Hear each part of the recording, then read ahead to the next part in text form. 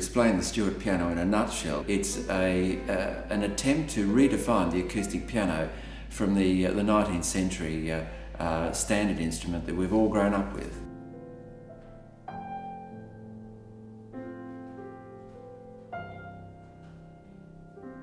As far back as I can remember, I was fascinated by the box that you saw in many people's home called a piano. And then I became determined that I really wanted to learn how to play them and also more about the instrument itself.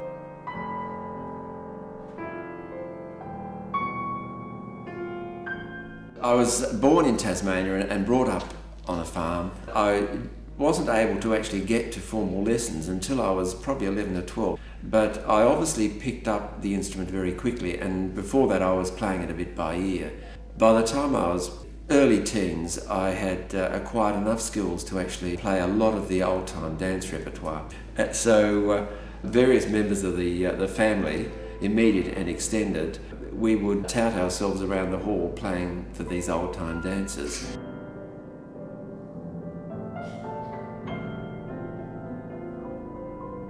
By the time I was probably 16, I'd played, probably 100 pianos. And I had drawn certain conclusions from this. Why some pianos were easier to play than others. Why you could play 2 or 3 or even 4 hours on some pianos and feel enlivened. And on others you wanted to take an axe to them.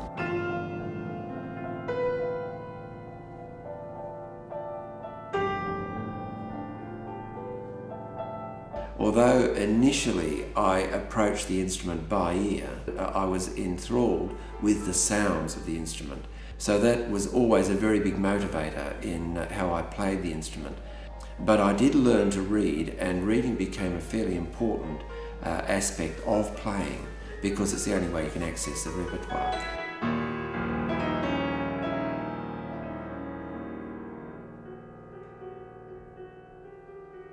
I managed to land a cabinet making apprenticeship. In my 3rd year, there was a newspaper article talking about a piano technician course that they were about to implement at the Sydney Conservatorium of Music. I think I jumped on the phone and I telephoned the conservatorium. They sent down the relevant information, and within a week or 2 weeks, I was on a plane. And when I stepped onto that plane, I knew that I wasn't going back to Tasmania.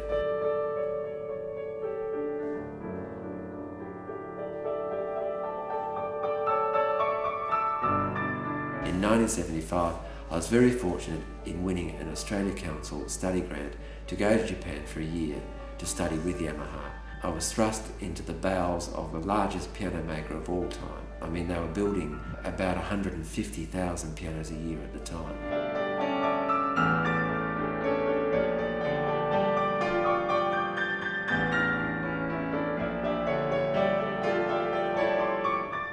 It wasn't until the 60s that Yamaha became interested in the concert platform and started to build a full concert grand piano. When I went there in 1975, the focus to build a piano, a full concert piano that really could challenge Steinway, was in full flight, and the concert grand production area was separate from the main production area. The pianos were essentially hand-built. There was enormous effort and energy being pushed into the design and building of a definitive concert piano.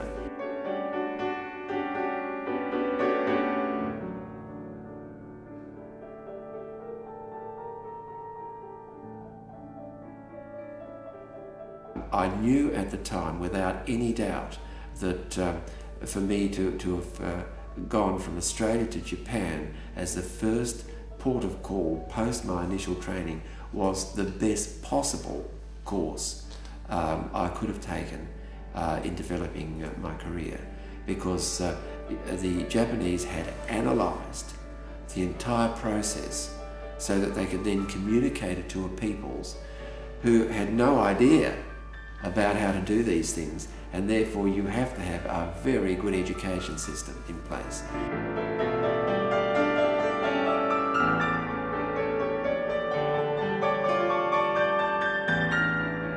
the sound that came from America during those periods had great clarity. The basses were good, and it had enormous power. It was a wholly desirable sound. It was the freest sound. Not just the Steinway, but the best of the American makers during that period produced what I consider a modern sound. They were the most advanced pianos of our time.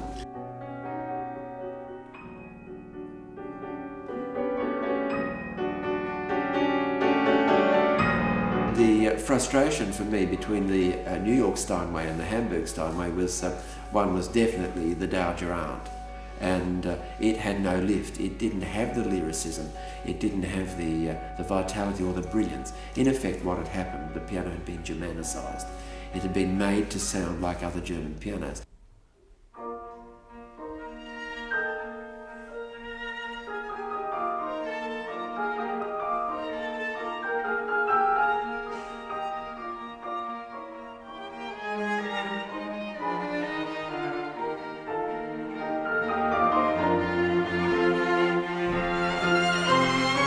I then pursued further training in Europe. I went to work with Steinway and with Bosendorfer and Renner and Grotrin Steinweg and Beckstein and so on and so forth.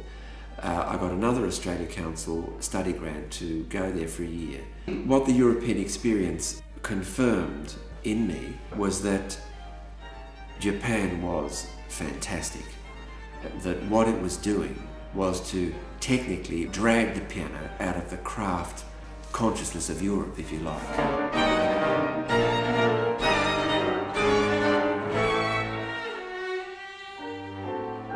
On the way back from Europe, I dropped into America, but I didn't have a great desire to actually work in America because I was very aware of the skill standards in America. But I visited the Steinway factory in New York. It was quite obvious at that time why the pianos sounded differently. They used different materials, there were different techniques, but the focus was very different. The people are a collective of the sum total, and the instrument will be as a consequence of that.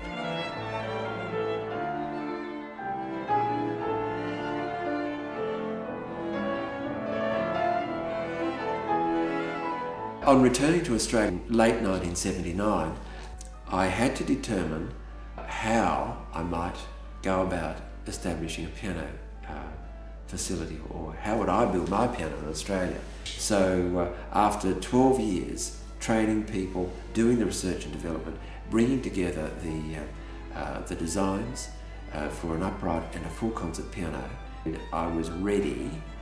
We had built the pianos, we had refined the ideas, and we had determined or practically demonstrated that there was a new sound to be had, that I could actually build a sound that would be more responsive to the vertical colour of sound, to the physical properties of sound that the contemporary composers had been writing into their works for really since the Impressionists.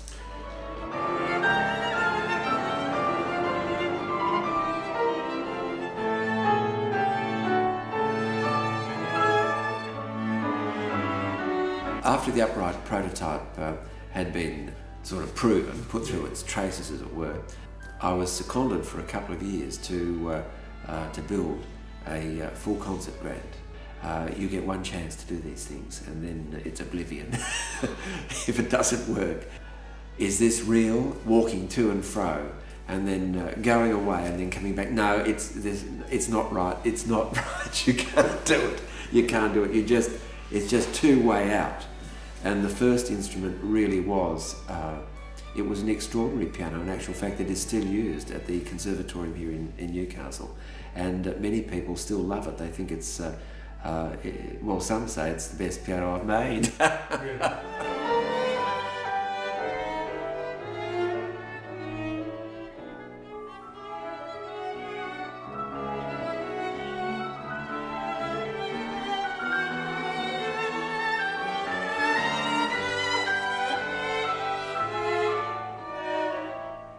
When the prototype was built in Melbourne, I knew that my time had come, being in that limited institution, But during the course of the year, the University of Newcastle Professor Robert Constable had been keeping an eye on me. He came down and looked at the project, and I said, Robert, I think we've probably gone about as far as we can go here. What's next? So he said, look, I'm very interested in this project and the implications for Australian music. We then started to think about relocating the project to the next stage, putting it back into the Conservatoria, where we could then introduce it to the musicians and also over a period of time trial it in all sorts of contexts. So long story short, the whole project came to Newcastle, and that's why we're here.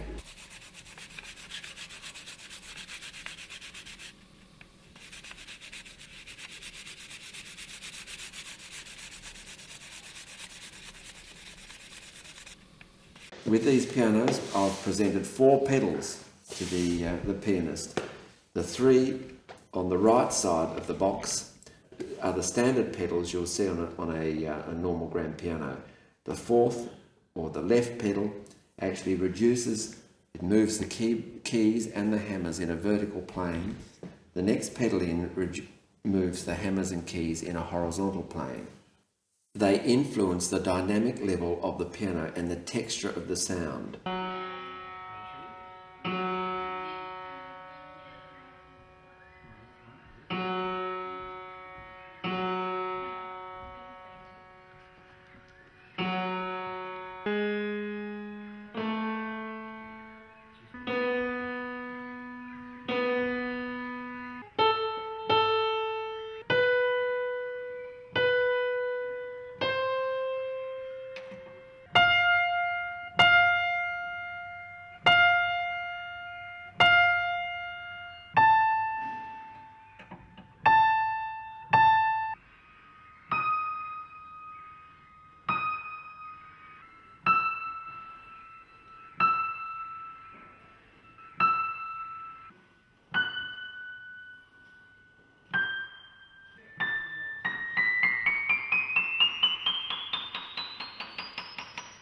Piano is nothing more than a Greek harp with a few more strings on it. Really? No, that's essentially all it is.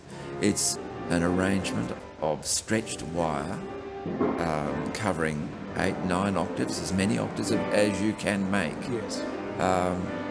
At certain tension, and then you couple a speaker cone to it. The speaker cone, being the iron frame, yes, weighs about 200 kilos, and then the cabinet that goes around it has to be able to support that. But the actual speaker cone, or the thing that moves the air, is the diaphragm, the soundboard.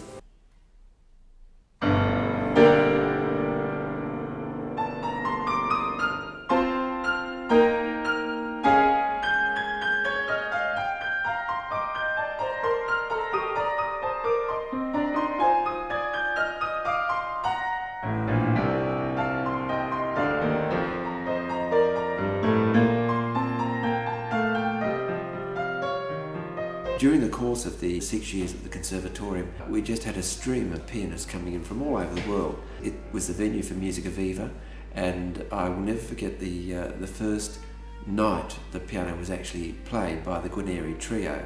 The piano had been delivered during the afternoon, and Professor Constable had indicated that it wasn't to be put out for the evening concert. So the trio came in, and the pianist sort of played the Steinway, and he said, "And what's that over there?"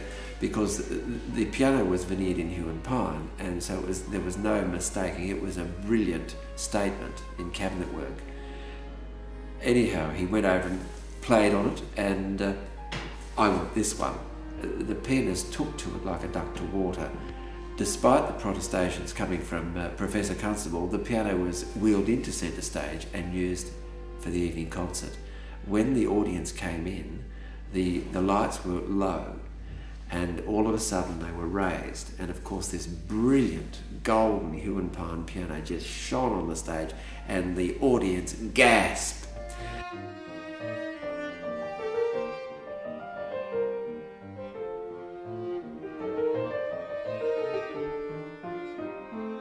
One day we had a phone call.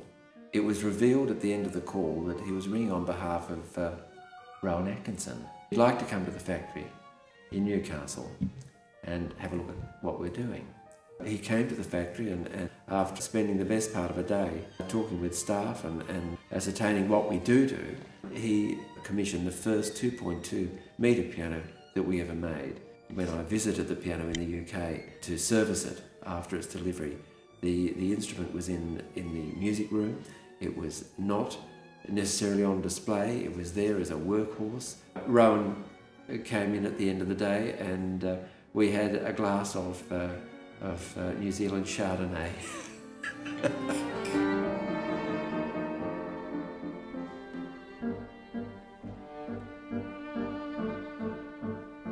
I cannot forget the day that Makali Campanella came in. He came to Newcastle specifically to play this piano. He had heard much about it. The sound and the exploration of that piano was just extraordinary.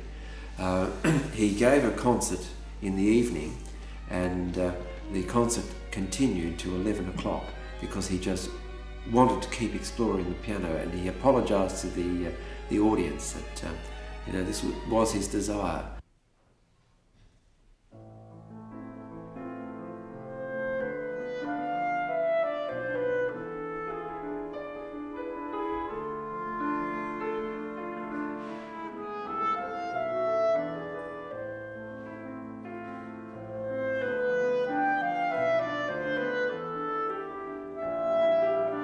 To see the reactions, the extreme reactions in some cases, when you throw down 4 pedals and 8 octaves, and how a musician that has been narrowed down to 3 pedals and 88 keys for their entire life, how they cope. Some cope very well, some don't cope well at all.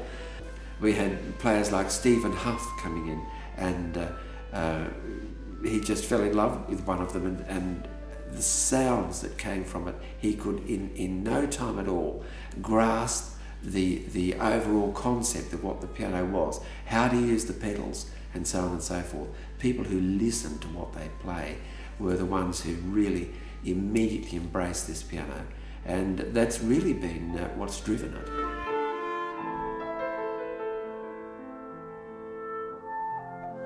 The acoustic piano still is that quintessential exposition, if you like, of the Western ego exposed on a concert platform, where someone walks out essentially alone, without a plug in their hand to put into the nearest power socket, where they have to actually interact with a beast, actually, and a repertoire that goes back for centuries, and to bring life into this whole experience, but yet to keep it vital, to keep it vibrant.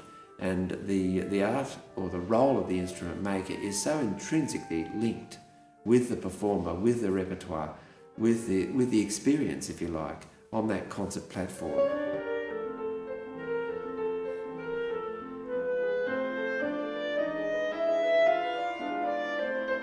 Underneath the great style, underneath the great instruments, there are always individuals like me who started those enterprises, if you like, based on these sorts of dreams of exploration. I would be appalled to think that in 150 years someone is copying the recipe that I derived. I see no honour in reproduction or copying. I only see honour in creativity and exploration.